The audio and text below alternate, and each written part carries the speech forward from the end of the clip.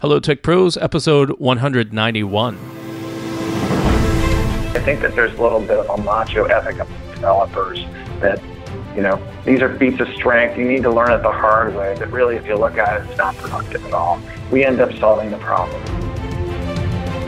Welcome to the podcast where I chat with professionals who are getting the job done using technology 7 days a week.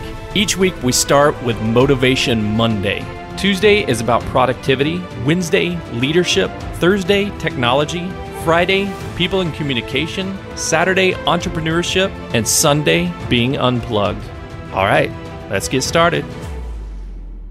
Hello, Tech Pros. This is Chad Bostic, and I'm excited to introduce our featured guest today, Jim Kohl. Happy Tuesday, Jim. Happy Tuesday to you, Chad. Are you prepared to be productive? Always looking out for that. Awesome. And doing it. Yes. Fantastic. Jim Kohl has 33 years of experience delivering solutions across a wide range of industry domains, including banking, insurance, aircraft, point of sale, and CAD/CAM. He's an avid promoter of technologies to help developers become better software engineers and collaborators. Recently, Jim transitioned into DevOps as a great way to help do this. So, Jim, I love this. I love the fact that you're moving into DevOps and helping everybody kind of cross these technology domains, right? Because, man, so many times in my past, in the history of 20 years of Chad working in software development, it has been very much like the dev people over here and the ops people over here, and never the two shall meet. So we need more people kind of crossing those boundaries. Yeah, absolutely, Chad. I think that DevOps really gives a unique vantage point to work on problems at a different level. I'll have to say I typically stay closer to the dev side because really that's my heritage, but it does give a really unique place, maybe outside the normal grind of every sprint, driving feature after feature to the conclusion. This gives the chance to work on higher level features that really benefit everybody. Yeah, I it's kind of like the unsung heroes of the team, right? So the people who are working on product features, that's awesome. You're getting out things that directly help the customers, meaning the end users of the software that you're building. But the DevOps folks are really supporting the team who are trying to build all these things, right? It's the plumbing and the glue and the servers and the infrastructure that helps run all of the amazing software that the rest of the team is working on. Yeah, I completely agree. And it almost seems like I would use the words developer advocacy. And but to me, those are really important because it seems that sometimes in an agile world where you've got maybe a little bit less technical group kind of orchestrating things, that sometimes the developer's perspective, maybe just there's certain things that just fall through the cracks. And you're like, oh my goodness, things could be so much better with not too much effort here. So let's take the time to invest in that and make it better. And that's why I just love DevOps, because now I've got that opportunity and I've got a very supportive team and a wonderful manager who just is totally behind these adventures. So fantastic. Well, speaking of improving things, Jim, as you know, today is Productivity Tuesday on Hello Tech Pros, and we're all about improving our productivity, getting more done with less time, more done with less resources, being more efficient with everything, working better as a team. And so I want to start this conversation with asking you a personal question of a time in your life, in your career, when you were completely unproductive, and then maybe we'll turn it around throughout the story and figure out how you turn that situation around and became more productive. Sure, absolutely. So let's dive right in.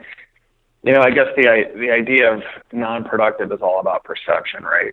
Whether you're looking in or you're looking out from yourself, and you can certainly feel unproductive, and that's not a really good place to be. And I think back, this time that you're asking about for me was on a project that really inspired a whole bunch of things that we're going to be talking about today. And in that project, it was very new technology. A lot of it was homegrown. There were actually at the time 2 teams, and they were pretty small teams, and there's a lot of information that scuttled back and forth between these small teams, and we had a third team. And I remember getting in there and start working to get that application, because I was brand new to that particular software project, and really trying to get up to speed with what everybody was done. And I'd ask questions, and I'd get all these different answers from people. Well, that might work, and that might work. And bottom line is I couldn't get anything to run. I mean, days and days and weeks of just, sometimes it worked, sometimes it wouldn't, and we changed this, and this affects this, and a whole bunch of jargon that really didn't make any sense to me, or for that matter, some of the other people as well. And it just kept kind of getting worse and worse. But I've always been that guy that wants to get in there and like really get it working as soon as I can, and then end up helping other people start to get their environments working as well. Mm-hmm. So with that in mind, certainly overcame it. It was a very, very frustrating time. I'm like, well, if this information is so important and we're going to be scaling our teams, which we did, we eventually got over a dozen teams. I think right now we're higher. We've got a larger number than that. So this has grown very quickly, and I'm like, we've got to solve this problem. So that was a frustrating time for me. Many nights going home, like you want to bang your head against the wall. Like you get through it, and once you do, it does get better, but it helps when you can step outside a little bit and work to come back at it with some solutions. So anyways, that was the inspiration for what we're going to be talking about today. Gotcha. So you were in a situation where maybe one individual team kind of was being productive, they were getting their individual stuff done, but as you connected two disparate teams and put them together into like one Uber team, one bigger team, then there was a little bit of tension. There was a little bit of communication breakdown. And then as you add a third and a fourth, it sounds like it just kept getting worse and worse because of the, not necessarily the technical issues between the teams, maybe not, but more than that, the communication, like how the teams were working together, how they were sharing information, how they were sharing their processes. Right, because I mean, if you're on one of those original teams and you start seeing this arrival and waves of new people, you're like, okay, I'm gonna have to take some time and allocate to help these people over something right now that is, evolving and changing, and at times unstable and at other times stable. And so it's sort of like trying to maybe describe to somebody a work in progress piece of art that is not yet quite done. And sometimes it's hard to articulate all the things when you yourself are really absorbing those changes, because it's very dynamic. And I think our audience can certainly appreciate that developers have been on projects that really are in that sort of just out of the greenfield state. They're moving quickly, and then the management team decides, well, we're going to throw a lot more resource at this, and it's going to ramp up perfectly, right? Right. So that's the real challenge, and we're all faced with that. Yeah, I think if there's still anybody left in the audience who loves the old school waterfall methodology, I'm kind of laughing to myself about that, because in that mindset, it's like, well, if you have the perfect plan, then when you add more resources, you're just executing the plan. And so nothing is changing. You're just doing what's written down in my 1,000-page requirements document. But as you know, Jim, things in the real world don't lend themselves to unchange, right, or consistency. It lends themselves to constantly adapting, constantly changing the requirements, constantly adding new things. And that means that the individuals on the team are just trying to keep up with, like, hey, what I was working on yesterday has now changed into something completely different today. How am I going to do that? And now you've got a new team of 10 or 12 people coming on board trying to, okay, what's the requirements? What should I be working on? And you're like, well, that's a great question. Let me see if I can figure that out. Right. So we turn to our tried and true, we planned an iteration's worth of sprints, and look, we were just perfect planners, and it's all right here. So you're going to go pick this up, and your team's going to go pick this up. But honestly, as human beings, I don't think we're that omniscient, and I think we get into situations where you can't see that far ahead. And the reason you can't is because all the things change very quickly in a sprint as we learn. I mean, we're learning all along the way, and with those new learnings, clearly our future predictions are no longer valid or less valid. How about that? So that's Okay, the challenge. yeah, so what were you guys able to do or find like as the root cause to implement in this situation that started bringing people together? So that's a great question. I think some of it is really just get through it, right? Because when you're like in that moment, you have to just put your shoulders down, square your shoulders, and get through it, and be kind along the way and patient with all those people that are on the team that's been there for a while, and work to get all that information out. So, when my first attempt to do this was like, I watched all these people coming on, and I created what I call the missing manual.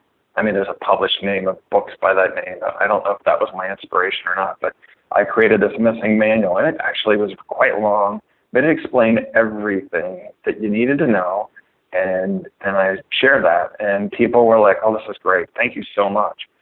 But over time, it became so unwieldy to maintain, really did. People benefited from it. It made their life, they knew where to go and what to install and all that stuff. But and then I realized there's all this other information that I can't possibly capture in this one document. It's already, for God's sakes, it's 60 pages long. I don't want to write a 1,000-page document. So, but anyways, that was a gap solution. But as we got through this, I realized that there had to be a better way for all of us to share our information better. And certainly, out in the industry and the world, there's plenty of vehicles to carry our information forward. There's wikis, Lord knows there's Google to find answers to, but I realized very quickly that, Google and Stack Overflow, which are really awesome, you can never find any of the things that we were experiencing on our teams. All the setup information, all this domain information, architecture information, because it's all homegrown. It couldn't possibly exist there. So what we did is I took a good hard look at that, and I kind of bounced this idea around of could we have a repository that really wasn't like Jive? We have Jive. That is very much a very broad, almost dumping ground for all sorts of things. I wanted something a lot more focused. So we were in the process of transitioning to GitHub. And for our audience out there, I'm sure many of you probably are using GitHub, and it is a wonderful tool. And there's a learning curve and all that. We were getting ready to roll that out to the organization. So in the process of that, I thought, okay, as we roll this out, there's some training, there's how we want to use it, there's all of this that we wanted to get out to our rather growing organization of developers. So I thought, well, I need a platform. So it occurred to me, why not start, get using GitHub, get some of the people using GitHub on our team, and we did. And before we rolled it out, this is 3 or 4 months in advance. And I'm like, well, why don't we just use GitHub possibly to store all this information? Because I got to thinking, there's a workflow that we use for software in GitHub, and it works quite well. It has a review cycle. It has a precision about it. And there's also this format called Markdown, which allows you to very nicely capture the kinds of things you want to put in a document. And there's an adaptation. GitHub has this thing called GitHub Pages, and we started to take a look at that. And what it'll do is it'll take all these Markdown files and it'll convert them into, a really nice job converting these things over into HTML. And voila, now you've got a publishing system. So we took a whack at it and did some really simple stuff, and then basically grew this into a hierarchy of content and all the kinds of things that is really that tribal knowledge, but now it's made concrete in a place. Everything that was in the missing manual, converted that over into a series of chapters in Markdown, from setups to the other information that we've been picking up along the way. So took that initial conversion and really started to heavily leverage GitHub Pages. We rolled out our training on that platform to people. And, everyone's like, well, why not use a wiki, blah, blah, blah. There's always more than one way to solve a problem, right? But I wanted to give this a shot as an experiment, and we did. And we're still doing it, and it's growing, and we've got the success of anything like this really depends on everyone on the teams starting to not only consume the information, but to contribute, and to contribute their hard-earned knowledge. And so we did. So out of that, we now have a system, and it is really, really awesome. And we just continue to grow it, and we're adding things in, and out of that, we've done some more things, and we've sort of taken the show on the road a bit. So I can talk about that in a little bit. But how about you? Do you have any questions about that? Yeah. So I love the idea of, hey, we're adopting a new platform. We're moving our source code repo over to the GitHub platform, right? And so what else can this tool do? Because I love consolidating my tool set. Me personally, I love to, okay, if we have, do we really need 100 micro tools, or is there one tool that can take on multiple things? Not that there's one Uber tool that's going to rule the world and it's going to have everything in it, but what additional value can I get out of this tool that I'm investing in? So I love the fact that you went this direction and experimented. So when people started asking the question, though, okay, yeah, we can see that this can work, right? We can learn the markdown format. Everybody can get used to that. That's no big deal. Okay, now we're creating pages in here in the GitHub pages and creating basically an online document, like chapter by chapter, in this new tool. But there are other tools available, right? As you said, there's wikis and there's other repositories, Google Docs and all that kind of stuff. What really drove you guys to make the decision that we're going to stick with this solution as opposed to experimenting on some of the other platforms as well? Right. So, we had some time on wing with Jive, which is a great platform. Its real strong point is collaborating and kind of more in the moment chat. So a lot of this formation of this body of knowledge is, I'm going to say, once these documents have to evolve, but once they're in, they have a constitution about them that really just want to make sure they're accurate and they're evolving over time. So in doing that, we want to make sure the content is accurate. So a lot of the systems, like if you use Google Docs, like for example, my son uses that a lot with his papers. He's like, Dad, you take a look at this. I mean, we can both see our changes live, which is really cool, but there's no revision control around this, right? There's no kind of like, oh, I saw that you changed this because I happen to notice that you made that change in that paragraph, but there's really not a workflow that's formalized. So that's the nature of some wikis, same way. I mean, you can add content, you can add comments to them and so forth in wikis, but again, same kind of thing. And then like with, Jive, there's kind of a workflow there, and you can see, oh yeah, he changed it or she changed it on this date, and this is what's changed. But it's so massively big. What we wanted to do is scale it down at one place where all the content goes, make it easily searchable. And with GitHub, you can do that with Markdown and Jekyll, by the way. It's the static server that this is based on. These guys did a fantastic job building this, so I can't say enough about that. But anyway, there's a lot of things we started to find on that were available, plugins or otherwise, or code that we sort of adapted that we could do a really quick search. Every Markdown file you create, you can tag it. And depending on how you tag it, it's going to be more valuable to people. And in a search, you can easily find it. And at the end of this podcast, I'll be happy to share some starter sites that people can go play with. But the thing of the matter is the advantages were having a workflow and a review process. So we've got some really smart people around here, and I want to make sure that the content that people that they're adding is accurate. So this idea of having a review board, this is evolving.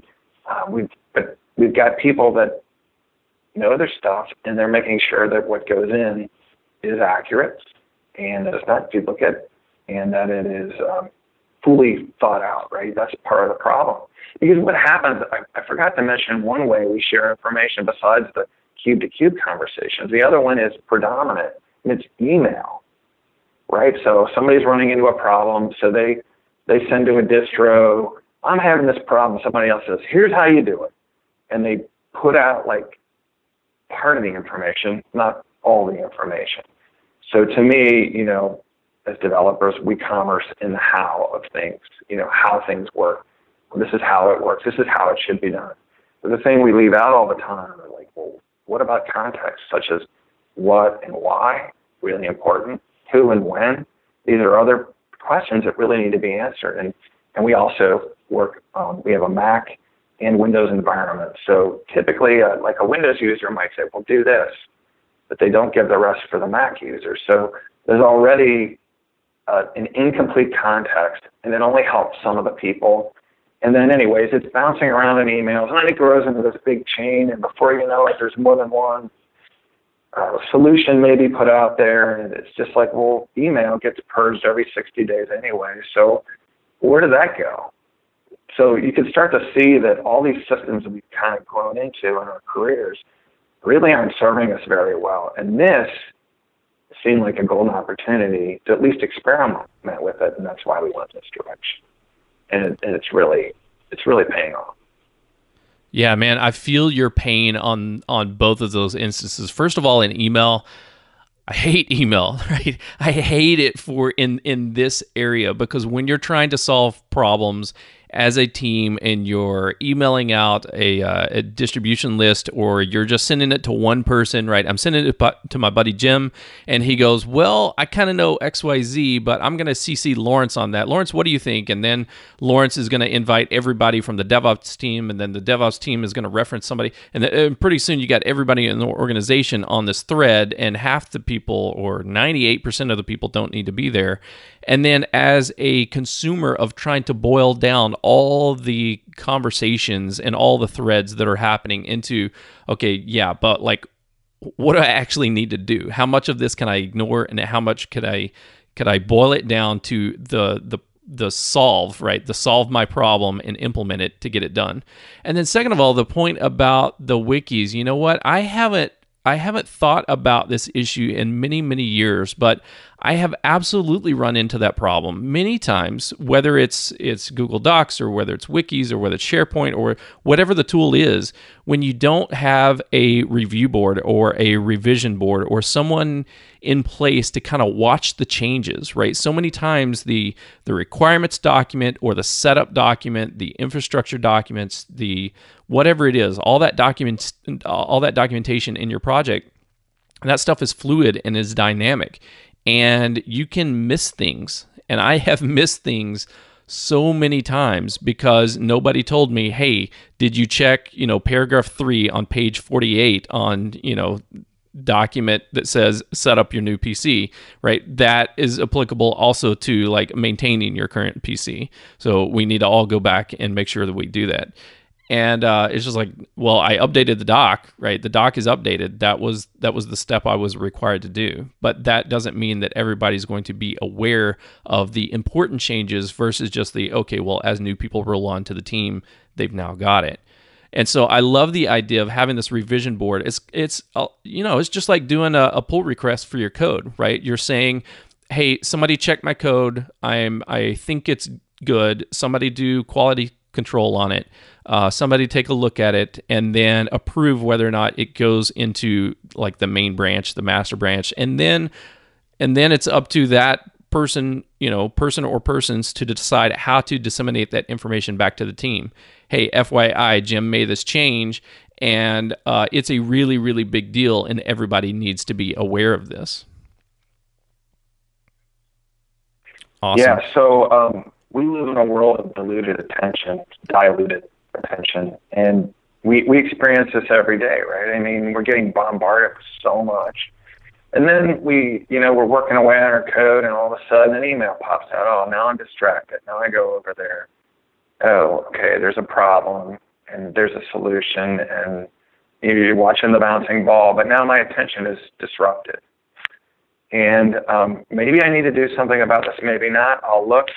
But when I really need to do something about that, I really want to know that, right? And I want a very concise and clear way to handle it. So I think a lot of times people just don't take the time when they're packaging up like something that is impacting the rest of the teams to really roll it out as sort of a campaign. So with a tool like this, you can do that, right? You can package it up. You can make sure you cover all your bases. and you've got other people that have had input, and GitHub is such a nice collaborative tool that everybody can really say, well, what did you think about this? You forgot that. Did you think about this? And so by doing that, we've already like helped solve the diluted attention problem to an extent, right? So that's probably, to me, the workflow issue was one of the more important aspects of going to this, right? Because we're already using pull requests, and the nice thing about this is that you as a user, Chad, you can basically fork off your own copy, and then you can make a clone. And what we've got set up is our desktop tools. We actually use IntelliJ. Few people use Avid, but we've got it set up so that you can literally go in there, make all your changes, run them on a local server, a local Jekyll server, and it's really quite easy to do. And you can render and see all your changes right there. And then when you're ready, you push them up to your fork. And then I, as a reviewer, can come in and I can look at your fork. I can see everything rendered there, see how it looks, see if there were any just kind of errors in how you did the markdown, or maybe there's some better ways to frame up the information. And we can have a dialogue on that and get that to that point where that pull request is still open, and finally we get to closure and it's out there for the world to see. And then there's ways that you can disseminate that change with sort of like a campaign board or like a in the news kind of thing. We've been growing with that and experimenting with that as well. But right there, now you've got the information like an order of magnitude in a better shape, right? Because it's a full context for people, and you've given it to them at the right time. It's not like in the process of being baked. It is baked. It's complete as much as it can be. We know change occurs. It will happen to the days we die and beyond. It's just the way it is. We live in a changing world, but this at least helps to some degree. So, Jim, I want to ask you about how we can get started in this area, how we can set up our own tool set on this stack. But first, let's take a quick break and thank our sponsors. This episode of Hello Tech Pros is sponsored by Minio Cloud Storage. Minio is a cloud object storage server for developers and DevOps written in Go. The Go programming language is the emerging language of choice for modern cloud infrastructure projects, and it allows Minio to be highly concurrent and lightweight. Minio is Amazon S3 compatible, built with microstorage architecture in mind, but at its heart, Minio is simple, scalable, and supported by a passionate developer and user community. In episode 89 of Hello Tech Pros, I talked with A.B. Periasamy, one of the founders of Minio, about the importance of community support and recruiting software developers who are as passionate about their product's code as artists are of their art. Check out that episode at hellotechpros.com/89 and check out Minio Cloud Storage at minio.io. That's minio.io. Are you new to podcasting? Are you looking for a fast, high-quality, yet budget-friendly podcast production team? Let TransSource Media take care of you. With a team of professional audio and video editors, writers, and graphic artists, they can help you build your podcast from planning, post-production, and platform submission. Using only cutting-edge software and studio equipment, they're here to make each and every show sound at its best. To get a free quote, please visit www.transsourcemedia.com or send them an email at marketing@transsourcemedia.com or call them at 209-505-5693. TransSource Media, transforming businesses through the power of multimedia. Okay, we're back with Jim Kohl. Jim has 33 years of experience delivering solutions across a wide range of industry domains.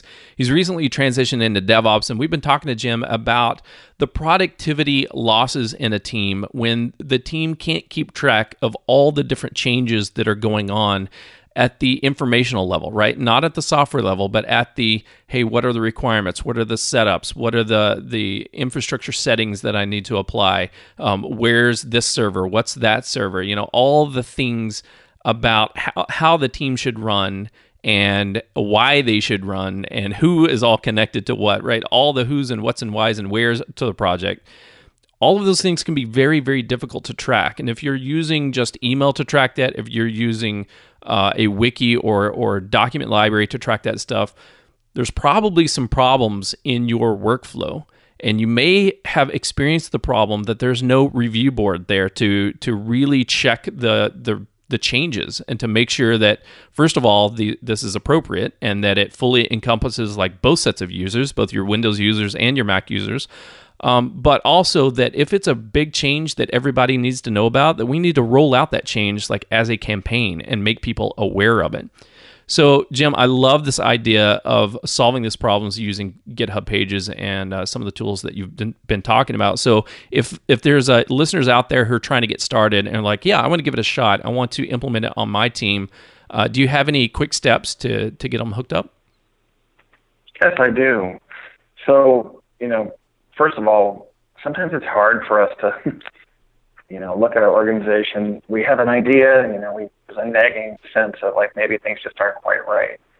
And that's okay. I mean, this is natural to get into this state. So we realize that maybe there might be a better way to solve some of these problems. And there's many ways to solve problems. So, by all means, this isn't the only way. This is just an experiment that served us pretty well. But anyways, having sometimes a model or a story to look at might help. So I'm going to kind of introduce to you really quickly a site and an experience that we've grown out of our travels, if you will.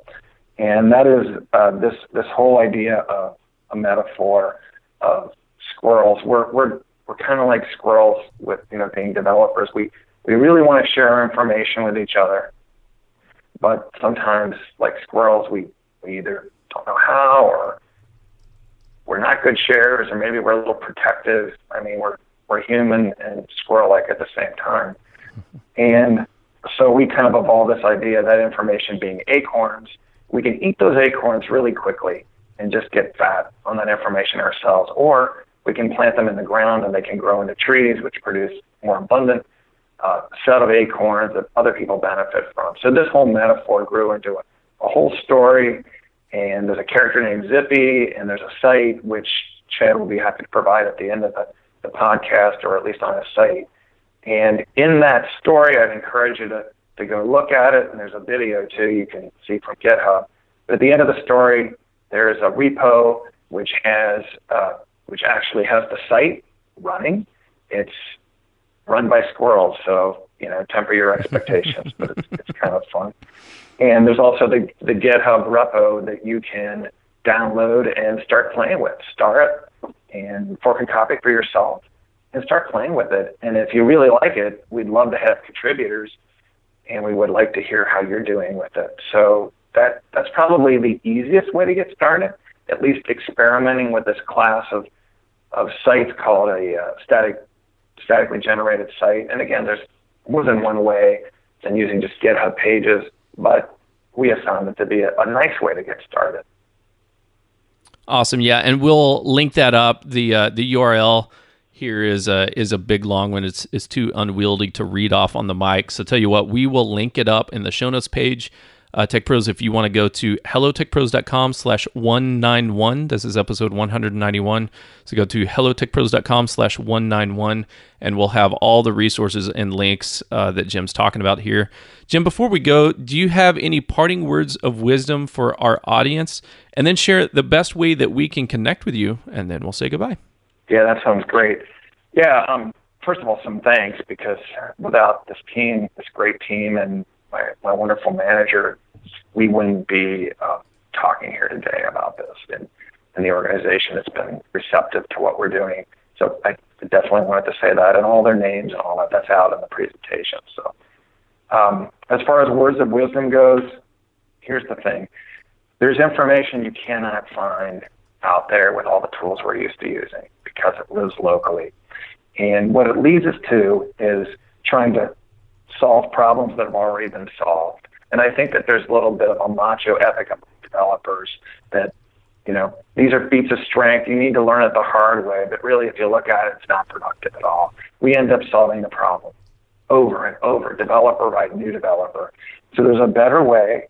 And what we really want to do is we want to change the focus from solving problems that have already been solved to solving problems that are more important, that are higher order problems that the organization and the owners of the company really think are more important. So by doing some of these things, we're shifting the focus to solving new problems that are more important. So that's the payoff. And the presentation you're going to look at is called Transforming Tribal Information into Learning Trees. And really, I do think by doing these things that we have succeeded in doing so. And I would encourage our listeners to do the same. And as far as keeping in touch, I would encourage you to go out and look at the site. And also, my Twitter handle is at Jim D. Kohl, JIMDKOHL. And would love to hear from you. And there you go. Jim, thank you so much for joining me on Hello Tech Pros. I really value this story about, what we need to not work on the same problems over and over and over, because I feel that so many times in the technical spaces, whether it be software development or DevOps or the infrastructure side, the operations side, we love solving difficult problems. And sometimes the most difficult problems are the ones that we've solved over and over and over. Like three other generations of workers behind us have already solved these problems.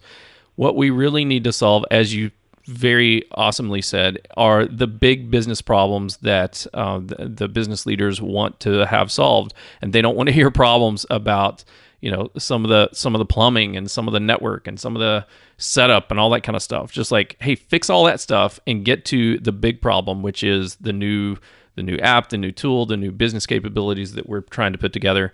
And so I love this idea of making it all smoother for the development team, so you can stop having those arguments and start solving the real business problems. So thanks for sharing that with us today. Absolutely. Thank you for the opportunity. I'm very grateful. Thanks, Chad. You bet. Tech Pros, if you are in a situation where it makes sense to you, but it doesn't make sense to other people, you need to be spending more time on the communication and information side. So when I was growing up as a developer, I felt that first of all, I felt like an imposter a lot of times because I don't know what's going on here. I'm just trying to keep track of my little thing. So that's good to keep track of your thing, but you also need to be aware of the bigger picture. What's going on around you, in the cubes next to you, and the teams down the hall, in the other departments, in the remote offices. So it's not just about getting your work done and understanding how your stuff works, right? It's also being aware of everyone else's, not to the mundane details, but just the overall picture of what are people working on and how does it work, because there's probably things that you can learn from them that you can implement into your own processes, into your own work streams. And there's also stuff, problems that you solve or problems that you see other people solve that somebody else is struggling with. So it is in our best interest to improve our communication process whenever we get the opportunity. And so I invite you, I challenge you next week to really take a look at those issues in your area and see what you can improve. You've been listening to Jim Kohl, and I'm Chad Bostic. And until next time, take care. The show notes page for this episode can be found at hellotechpros.com/191. Do you use Slack for team communication? Join the Hello Tech Pros Slack channel at hellotechpros.com/Slack. If you enjoyed this episode, please leave a review, subscribe to this channel, and check back tomorrow. This has been Productivity Tuesday, but tomorrow my featured guest and I are talking about leadership. Thursday, technology. Friday, people and communication. Saturday, entrepreneurship. Sunday, being unplugged. Monday, motivation. And then we do it all over again next Tuesday for productivity. And I'll talk to you tomorrow.